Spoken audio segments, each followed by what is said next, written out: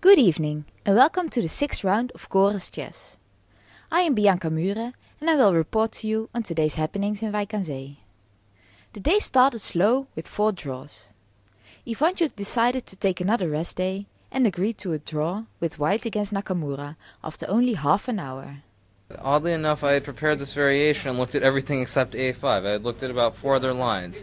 And then I overlooked this a5 line, and actually after a5 I more or less have to force the draw, I think, because otherwise I'm significantly worse. So, I mean, if I had the choice between playing a worse position with black against Ivanchuk or taking a draw, obviously I'm going to take a draw in that situation. Quite rightly so. Anand and Carlsen lasted a while longer, but after 19 moves in a dragon, Vishy had to admit his opening failed to produce an advantage and settled for a draw. You just played a draw against Magnus with White. You didn't want to try? Well, I wanted to try. It's just, I mean, he surprised me with his opening. I'd been checking lots of other stuff, but exactly this dragon I didn't expect from him.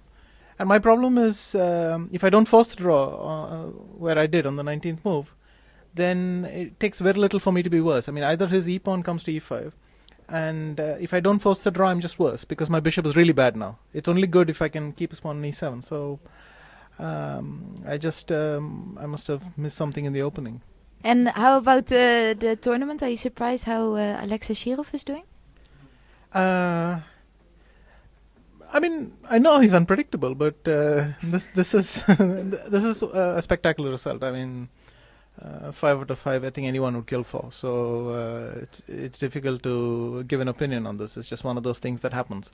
I mean, on a good day, he can play a good game, but 5 out of 5 is a spectacular score. Jan Smeets finally had a lucky round. Sergei Karyakin failed to find the winning 18a4, after which the Dutchman held the remainder easily. Leader Alexei Shirov made his first draw in the tournament. Opponent Nigel Short claimed to have no problems whatsoever.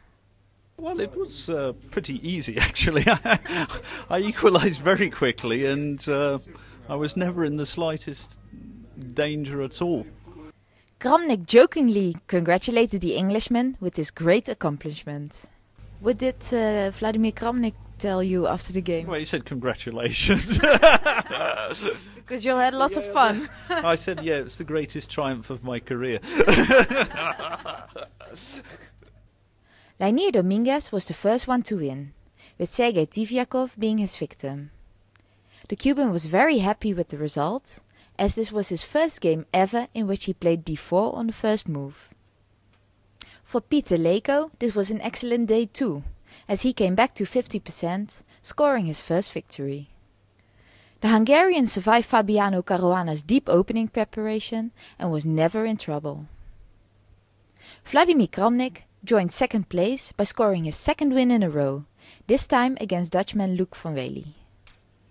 Alexei Shirov is still in the lead, with 5.5 points from 6 games, followed by 4 players with 4 points. In the B group, Anish Giri continued his impressive series of wins by defeating Tomi Niebeck and is now 1 point ahead of the rest of the field. In the C group, Ray Robson managed to win yet another game and is now still in the lead with 5.5 points out of 6 games, closely followed by Li Chao with 5 points. Thank you for watching and hope to see you again tomorrow.